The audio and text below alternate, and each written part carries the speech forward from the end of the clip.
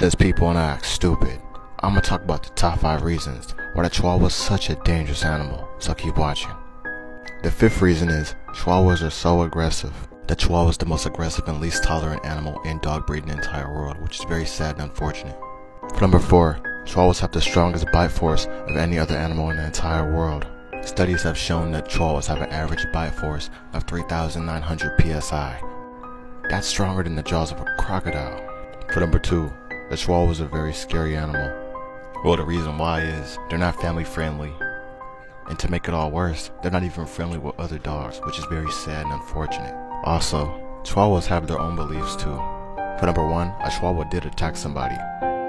Experience when she got her eyelashes done. A little Chihuahua bit her eyelid off. She was attacked by, of all things, a little Chihuahua like... So, do you guys think the Chihuahua is dangerous? Let me know in the comments below.